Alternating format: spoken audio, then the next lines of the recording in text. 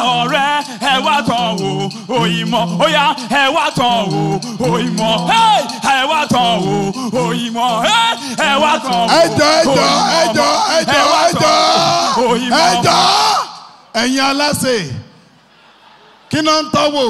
ìyìn Jésù ni màá mú wá sà. eré àbítẹ́ ìwọ̀ wáyé àtọ̀ Jésù wò wọ́n àti ń gbọ́n mu ẹ kọ́ lílọ sí street mi bóyá wọ́n máa tọ̀wọ̀ ń bẹ̀ ẹ kàn débi ẹ̀ tí ẹ kí wa ẹ pẹ̀lẹ́ ńlẹ́ o àbí ìwà tí ẹ kí àwọn bàbá ẹ̀ náà kí ló máa ń ṣe yín gan-an. ẹ má bínú dádì ẹ má bínú ìrè Jésù la mú wa láti ilẹ̀ Ìgbò láti wá wọ́n títí ìrọ́ mi wọ́n ní kí wọ́n wàásù nílẹ̀ Yorùbá. ẹ lọ wàásù. ẹ ṣe dádì ẹ káàsán ládùúgbò yìí ẹ káàsán ládùúgbò yìí ìrè Jésù la mú wa àní kẹ́ ẹ wá tọ̀ Jésù wò òyìnbó Jésù a fẹ́ sọ̀rọ̀ nípa ìwà àwọn ènìyàn èèyàn wọ white kò mí pé ọkọ èèyàn mọ́. bẹ́ẹ̀ni. white is just an ordinary wear. wo ọmọ mi máa lọ sí street lọ́hùn bẹ́ẹ̀ yẹn gbogbo àwọn tó wà níbí láti jèrè ọkàn wọn fún Jésù. dádì ibi gọgọgọgọ ni wọ́n rán mi sí. ibi náà rẹ̀ sí àbí. bẹ́ẹ̀ni dádì. tó bá rí bẹ́ẹ̀ délé. sá. máa bọ̀. down. sá. ẹ wò. délé. sá. délé mo fẹ́ kó wàásù. dádì àwọn kan ti ń wàásù bẹ́ẹ̀ sílẹ̀. àmọ́ ẹ̀ mọ́ bẹ́ẹ̀ kẹ́ dàrú mọ́ bẹ́ẹ̀ mo fẹ́ kó wàásù. ẹ kọ́ ọ̀lẹ́ ládùúgbò yìí. bí mo ti ń sọ lọ. ìrere Jésù mo mú wá tọ̀ yín. yes sir. fi ayé ẹ̀ fún Jésù. ó fẹ́rẹ̀ dé. bẹ́ẹ̀ni. tí ẹ bá wọ inú Bíbélì wa nínú ìwé Sákáráyà ó sọ níbẹ̀ pé ní àtètèkọ́ṣe Ọlọ́run tó. ibẹ̀ kọ́ àtètèkọ́ṣe kọ́. yes. ibẹ̀ kọ́ àtètèkọ́ṣe wo ní túrú àtètèkọ́ṣe wo ní.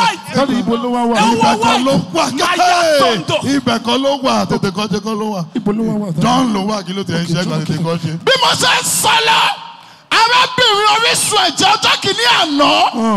dádì ṣé inú ìwé Obedi-Odomu kan ló wà. rárá inú ìwé Prince George ló wà. ok inú ìwé Prince George ló wà. yàrá tó ń jọkọ̀ wọlé lọ́dún tuntun ní ọmọ inú ìwé Prince George wà ní bẹ́ẹ̀lì kúrò ń bí. bí mo ṣe ń sọ lọ èèyàn wọ white. kò mí kò kò yọ. kúrò mi mo fẹ́ sùn. dádì mi lè kúrò. mo ní mo fẹ́ sùn mo ní kò kúrò dádì mi lè kúrò mo gbọ́dọ̀ jèrè àwọn ọkàn èèyàn bíbí. kẹ́rọ̀ sọ kúrò mi kúrò mi níbo tí mo ní kúrò leave this place. dádì bẹ́ẹ̀ Jésù là ń sọ̀rọ̀ ń pa ẹ o. mi ò fẹ́ mọ̀ àbí kan dààmú ẹ̀ ni. ẹ̀rọ dádì o. mo ti ń jèrè ọkàn kì í ṣe ní owó débi wọn pariwo pé Jésù ni kí what do you mean what you. ẹ̀rọ dádì. Daniel, do I know? Do I care? No, I don't care. Who you be? I don't want to know. I don't care. And that's all. What did you want pariwo? Sẹ́yìn lẹ́gbọ́n ẹ̀. no sir. no sir. Ẹ pẹ̀lẹ́ o. yes sir. Sorry o, àlejò lẹ́yìn. bẹ́ẹ̀ni sir. My bad. Sorry ẹ pẹ̀lẹ́. yes sir. ẹ jọ mo ń wá ẹni tó lè ṣe ìwòsàn ládùúgbò yìí ni. Okay. bẹ́ẹ̀ni wọ́n wá sọ fún mi pé tí n bá ti wá sí pé mo máa rí kan. Ẹ bọ́ síbí náà, ẹ bọ́ síbí. okay sir. so mo fẹ́ mọ̀ sir. Ta ló ya wèrè? kò sí wèrè láàrin wa. Ẹlẹ́ni ìdẹ̀ tó fẹ́ ṣe ìwòsàn tó. bẹ́ẹ̀ni sir. Okay. nǹkan tó ṣe àríkan ni mo ń wá ẹni tó lè ṣe miracle. Like prophet àbí? bẹ́ẹ̀ni sir. Congratulations. Congrats. ẹ ra sir. ẹ ṣe dáàdi. Bí mo ṣe dúró yìí sá, ẹ jọ kí ni mo jọ? mi ò ṣọ́ sà. Ẹ wò dáadáa. ẹ jẹ́ èèyàn tó wọ white. Wòlíì ló dúró yìí. wow. Ẹ lọ confirm anywhere. Ní gbogbo àgbáyé. Bẹ́ẹ̀ni. Àgbà. Bẹ́ẹ̀ni. Nínú àwọn wòlíì. Òun ló dúró yìí. Bẹ́ẹ̀ni. Sáà, Bẹ́ẹ̀ni. ó rán ọ̀rọ̀ ni mo máa rán sí ẹni tó ń ṣàìsàn yẹn. In fact, kẹ́ ẹ bá lè mọ̀ pé Olúwa pè mí lóòótọ́. Bẹ́ẹ̀ni Mo máa fi hàn yín. Ọlọ́run ìpè tó pè mí, ó yá fàmíhàn. Mi mọ̀ bóyá ẹ gbọ́ anything. Daddy, mi ò sure actually bọ̀. Ó fẹ́ dára pé mo gbọ́ nǹkan kan sí i. Oh God. Tó bẹ́ẹ̀ lè dá wọn lójú. Fàmíhàn sẹ́ẹ̀. Daddy, ẹ o. Ó pọ̀ bó lẹ́nu. Miracle tí mo ti ń wá. Ibo la láìsàn yẹn wà ẹ̀jẹ̀ kí n lọ. Bẹ́ẹ̀ni, Ó tó.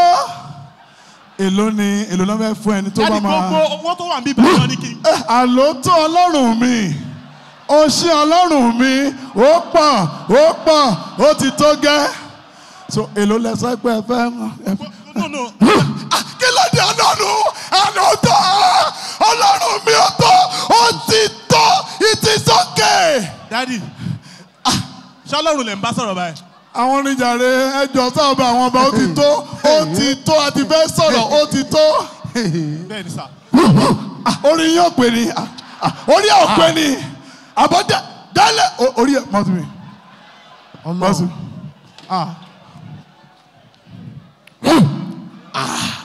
Lójú wọn tún ṣe wú lójú wọn dẹ̀ ní ẹni. Wọ́n á lò ó gbọ́ ó ti tó. Uncle, ẹ ṣe kíní ẹ̀ again. Ó ti yé mi báyìí. Ọ̀gá. Ẹ má rí. Daddy, ẹ má rí. Ẹ pẹ̀lẹ́. Ẹ lẹ̀. Máa bọ̀. Who let that dog shout? Dádì ẹ jọ̀ọ́. Wà ló ṣe ayé wa. Dádì ẹ jọ̀ọ́. Jọ ṣé mo lè gbà mí? Dádì bolo rèé. Ta ni? Bolo. Ó tiẹ̀ ti da. Ṣé wú sí bolo? Máa bọ̀. Wà ló ṣe ayé wa. Ó bẹ́ẹ̀ kẹ́ gbà lé yín lọ. Dádì Jọ̀jí rèé. Jọ́jì dà. Wá ṣe wú sí Jọ́jì. Méjì ló tún fún Jọ́jì, ó fẹ́ pa Jọ́jì. Máa bọ̀. Pétérù mo ti mú bátìrì máìkì wa lọ àti máikrófóònù. Ó ṣé mo dúpẹ́ o.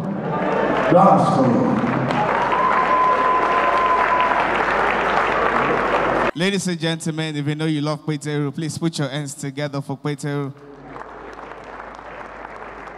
Daddy, good to see you. You know, it's not easy to be a comedian in Nigeria because everything in Nigeria is funny. It's only in Nigeria some things can happen that can never happen anywhere in the world. It's only in Nigeria you see someone study mechanical engineering, do the IT in a police station. It's only in Nigeria you see a towing vehicle tow another towing vehicle. It's only in Nigeria you see Okada, third trailer, Odan Kofe Kusha. It's only in Nigeria you see our president rule of it, affidavit. Don't be talk that one. You know, I tell people the way you be, go determine the kind of job where you go do. You know, if you imagine person way short like me, may go join NEPA. You know, if you imagine person where be say get K leg, may go join army. By mistake, one day they pass parade ground. This guy get K leg for parade ground. By mistake, the parade ground, the commander they shout, attention! Artists! Attention! Artists! Now the commander come and shout, guy, which one you they do? You see, organ at the two, no, they loot the leg, not the lap. This country. More na fear, I'm your rodo. You are my sugar cane. Talk to someone next to you. Look at the person very well. I like you to appreciate something about the person. If it's the nose marks, tell the person I love your nose marks. If it's the smile, tell the person I love your smile. If it's the shoe, tell the person I love your shoe. If it's the ATM card, tell the person I love your ATM card. If the person is not talking, tell the person is on us. Okay. Ladies and gentlemen, before I go, I tell people I love Nigeria a lot. Nigeria is one country that I love and I always love.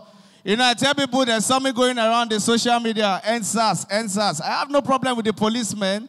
They're doing a very wonderful job. But the only problem I have with the policemen is that whenever they see a young guy doing well, they think they do Yahoo. I have a problem. And they pass one day and I notice, say, anytime where police stop, my brother, this joke will help you. This joke is for you. Yes, you. If they go, anytime where police stop, the first question where they go ask you is, what do you do? They know, David? From experience. They tell you, what do you do? Make sure you tell them whatever you do with big English. Police stopped me. Then I said, park. I parked. He asked me, he said, what do you do? I said, oh God, I am an entrepreneur. Immediately I said, entrepreneur. The guy said, nice one, not big company. He said, she been lucky there. I said, no, not VI. The following week, another man stopped me. He said, park. I parked. The man looked at me. I looked at him. He said, the normal question, this time around, if they ask you what do you do, tell them whatever you do with abbreviation. The man looked at me. He said, park. I parked. What do you do? I said, oh God, I am an OAP. Immediately I said OAP. I don't know, say I don't confuse the guy. The guy looked at me and said OAP, OAP. Come on, yeah, I bet, come. I bet, wait till be OAP. That was your guy, no. Sergeant Sunday. I bet, come, wait till be OAP. That was it. Oh God, I don't know. The man looked at me. My brother, you can go. As I go from nowhere, and I DPO shot, hey! Why will you allow him go? Who do you think you are? The guy said, oh God, a big man, oh. The guy was explaining my behalf, Ogana big man. Who is he? He said, Ogana OAP. DPO said, eh? What's the meaning of OAP? The guy said, Oga, I don't know, but he post senior DPO. They don't disturb me. They don't disturb me again. I see back then, when we they grow up, some things they happen back then when we they grow up, where we say till now, see they happen. Back then when we they grow up, the kind of church where I go back then, either they call prayer point. This thing, see they happen till now. When pastor go say, oh, poruko Jesu le meje. Oh, pe mimo le meta. Oh, pe Ọlọ́run lẹ́ẹ̀kan ṣoṣo. Oh, ni Olúwa o, ire ayọ̀ mi. Gbélé mi lọ́wọ́ àdúrà ìgò sí bíbu ní orúkọ Jésù. Ní orúkọ Jésù. Ní orúkọ Jésù. Ní orúkọ Jésù. Ní orúkọ Jésù. Ẹ̀mí mímọ́. Ẹ̀mí mímọ́. Ẹ̀mí mímọ́. Iná Ọlọ́run o. Everywhere got silent. They don't forget prayer point. No, I'm serious. So check up now. Is he doing last Sunday, Abi? He do Abi? And I tell you, Nigeria. When I go know say this country, anywhere where this country they go, now God go help us. Because the way this country be, so things go just happen, you go to shock. When I want to travel for the first time, I know say this country, they know they respect our passport. When I want to travel for the first time, they say any black man wait and see. They go ask where you for come. When the Oyibo man see the first black guy, said, excuse me please, where are you from? The guy said, I'm from South Africa. I said, South Africa? He said, yes, South Africa. I said, wow, you're welcome to London. The guy enter. The second guy comes, he said, excuse me please, where are you from? The guy said, I'm from Kenya. Oyibo said, Kenya? He said, yes, Kenya. I said, wow, I love Kenya. You're welcome to London. The guy entered. The third guy was a Nigerian, sir. When the guy said, excuse me, please, where are you from? The guy said, I'm from Nigeria, Lagos. He said, Lagos? He said, yes, Lagos. Please, step aside. The guy stepped aside, was the fourth person. When it was my turn, I looked at him, he looked at me. They said, excuse me, please, where are you from? Mommy, I changed my location. I said, I'm from Mozambique. The man said, Mozambique? I said, yes, Mozambique. I don't know, said on my turn, the guy go change the question. He said, Mozambique, right? I said, yes, Mozambique. He said, wow, wonderful country. You know what? Can you please recite the Mozambique anthem? But I said, Daddy, today as a Nigerian, I said, anything we want happen, make it happen. I must enter. As a sharp Nigerian, as a sharp Yoruba boy, I said, any song will come my mouth, I sing up. As I scatter my leg, I put my hand for my chest. The only song will come my mouth now. Hey, we wo. Hey, we wo. Hey, we wo. Oyibo say you're welcome to London. Now, so I tell London. I said, before I go, you agree with me that Lagos talk, if they want dance, the way that they dance, different from Ibadan talk. If Lagos talk one dance, now blow, DJ, let me just cue importer exporter.